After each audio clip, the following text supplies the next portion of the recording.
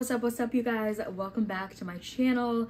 I'm Morgan, a second-year medical student in New York City, and we are back with our second rotation recap of my second year of medical school, which also happens to be my clerkship year.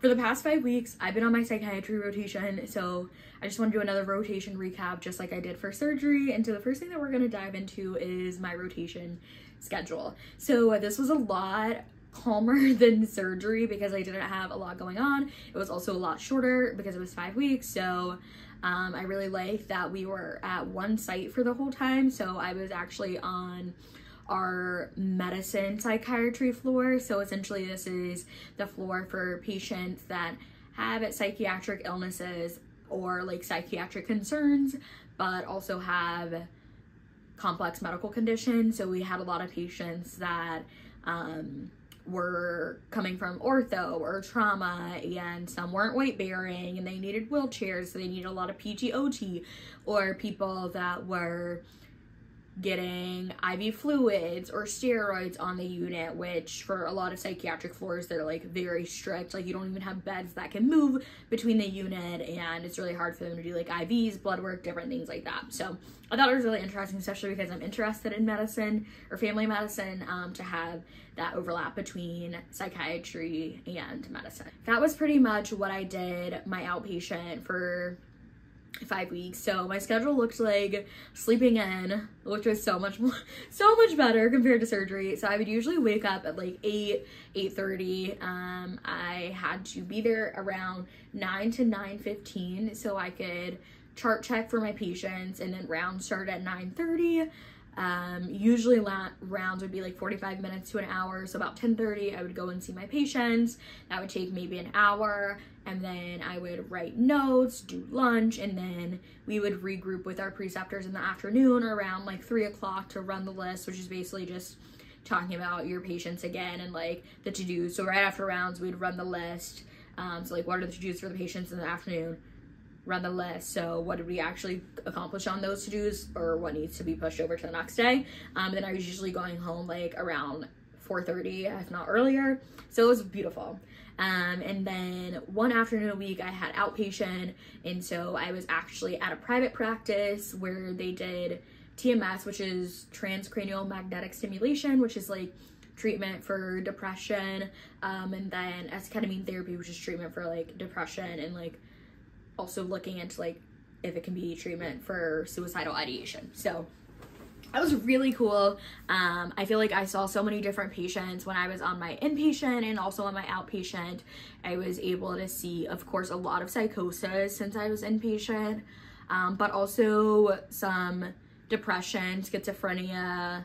It was really awesome. So I overall like had a great time.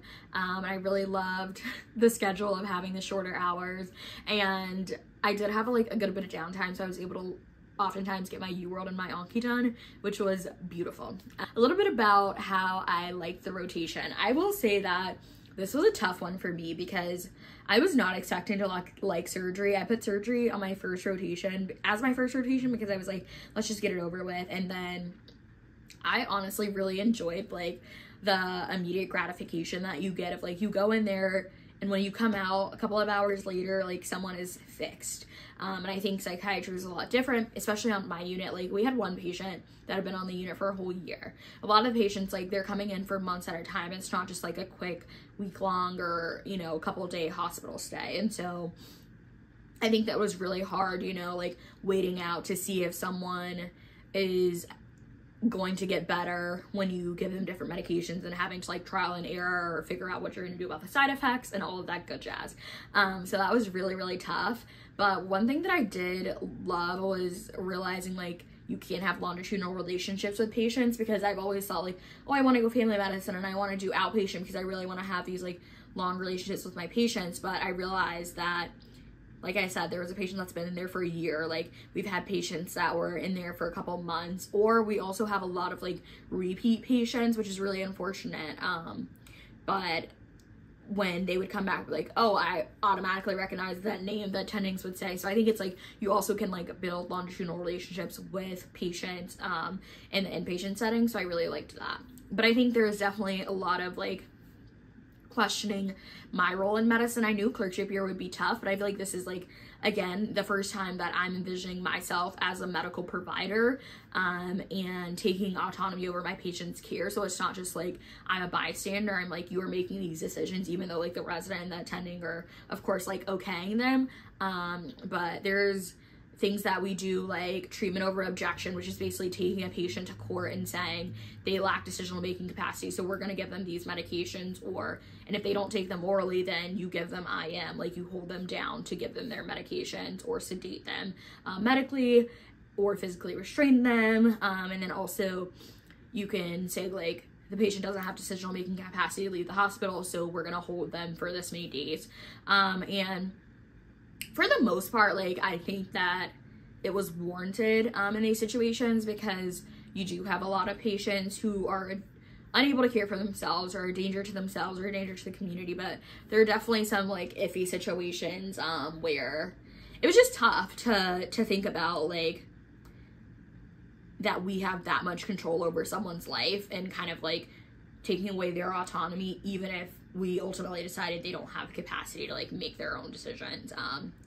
So that was really, really difficult. And then also just like realizing that there's so many systemic inequities, so many that contribute to mental health, mental illness, and like just like inability for people to get care for their mental illness. And so I think that was also tough. Just like there's inequities at the population level, but then there's also inequities in the healthcare system itself. And so then it's like, okay, if I'm going into medicine, am I also like perpetuating those inequities being a provider in the system? I don't know. But also like there were so many times where I was also reminded of, on the opposite hand, like why I started medicine in the first place. We had a patient that when I first started on the unit, they had already been there for a while, but very, very internally preoccupied, basically having a lot of hallucinations, and was essentially bedbound because of these hallucinations, and was really like difficult to even have a conversation with them. They didn't even realize that they were on the psychiatric unit. And then by the end, this person was walking, this patient was able to articulate like what led to their hospital stay, and recognize that they were having hallucinations, and that those were not real voices that they were hearing, or not real people that they were seeing. So that was really, really exciting just to see like the change in someone once we were able to like get them stabilized and back on their medication. And I think like I just really love building relationships with my patients. Like there are definitely some patients that I will never forget from this rotation, but overall, I think it's just growing pains of realizing like what is my role in medicine, what kind of provider do I want to be, but it's tough, but it's always like incredibly rewarding. Now we're going to transition a little bit to like tips for you guys. So studying for the shelf, how did I study for the shelf? I don't have my score back. If I have my score back by the time that this video posts, I will make sure to include it on the screen. If not, then I will put it in the description whenever I get it. But pretty similarly to how I studied for the surgery shelf, and I think is going to be my plan for all of the shelf exams. So there were 944 Anki cards for the surgery shelf. So it basically goes like, if you search by tag, you go onking deck, and then you go by step 2, and then you go by shelf exams, and then whatever rotation, so like psychiatry, and then there's like no dupes, and then there's only step 2. So like no dupes is just like no duplicate cards, but it includes step 1 and step 2 stuff, and then only step 2 is like gets rid of all the step 1 content. So I elected to do the no dupes so I could see a lot of the step 1 and the step 2 content, because I just felt like, wow, it was like the step 2 mostly focused on like treatment management, but I was kind of like forgetting what are the different classifications for diseases, and like what are the different defense mechanisms, what's the difference between postpartum depression versus postpartum blues, like all that good jazz. And so that's in a lot of the step 1 content, and so I just decided to do those. I did about 40 cards daily. I had a lot going on during the psychiatry rotation personally. You should watch my week in the life so you can see about that. But that ultimately meant like I just didn't finish all the cards. I'd probably say I got through like 600 or 700 cards. And I still felt like very prepared for the shelf.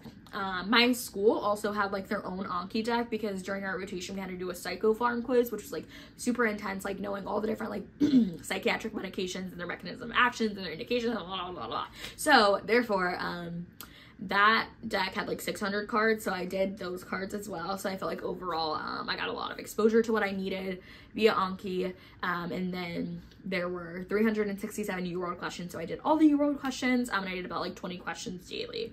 I really like to take a practice exam like the weekend. Our shelf exams are on Friday, so I like to take like Saturday or Sunday to take a practice exam, so I can kind of like see where I'm at, but also didn't have time to do that with everything else that was going on. And so I just did like a practice exam the night before. I did the Form 7. If you go on like the NBMU website, the self-assessments that they have for every rotation, they're like $20, so a really good investment. So I did Form 7. I did fine on that, and so I was like, okay, cool, we're gonna roll with it.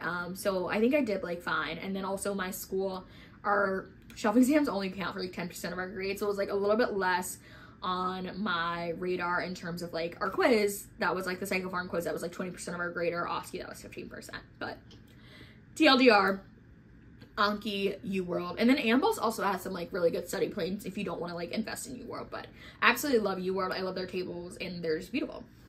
So the last thing that we're gonna talk about are tips for the psychiatry rotation. So of course I don't have like my official final feedback back, because that takes forever for them to get, but I did mid-rotation feedback with my resident, and then I did final rotation feedback with my attending, and they only had good things to say. It was really nice, and so that was exciting. So I just wanted to share some tips now that I've gone through the rotation. So the first thing is to set expectations. This is always gonna be like the #1 tip. So do you need to pre-round on your patients in person, or do you just need a pre-chart? Do you see patients together with someone? Are you allowed to see patients on your own? Are there going to be like ways to see if patients have had any like behavioral concerns or things like that that you need to be aware of? Are you writing your own notes? Who needs to co-sign your notes? Who needs to attest your notes? Those are all things like I would sit down on day 1 with whoever your direct preceptor is and like set those expectations so you know what you need to do.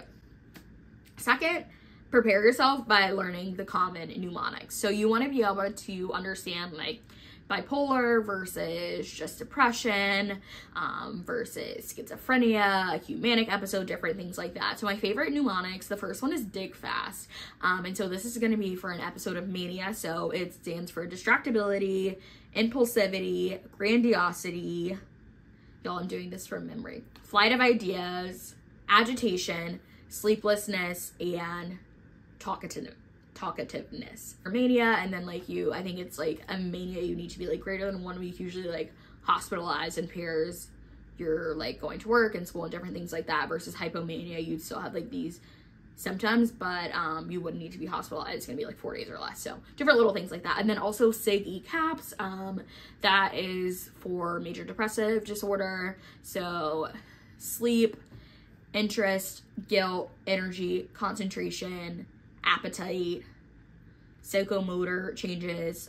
It could be retardation or stimulation, and then suicidal ideation. So that is that. And then AVH is another common acronym that you see, which just stands for auto visual hallucinations, which is how we usually like screen for psychosis. So those are the mnemonics that I highly recommend learning.